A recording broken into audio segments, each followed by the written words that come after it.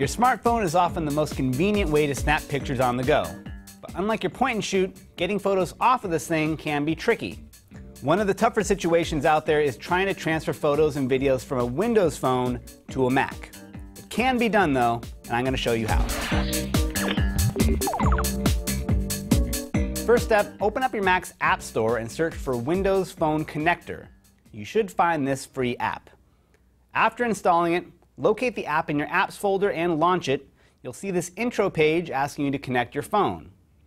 With the micro USB cable that came with your phone, connect your phone to your Mac, and if you get an error, just unplug it and try again. It may take a few attempts, but eventually you should see an image of your phone and some new options.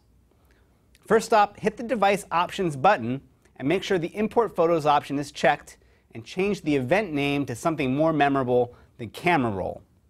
If you want, you can also personalize your phone's name up here at the top. Hit Done and then hit Sync, and your photo should get pulled over into iPhoto. If you have a different app that you prefer to manage your photos in, go into Preferences and select it from the list. If it's not there though, you're out of luck. Now if you don't have iPhoto, or if you just prefer to grab your photos manually, select the Browse Device option and you should see a list of all the media you can transfer from the phone.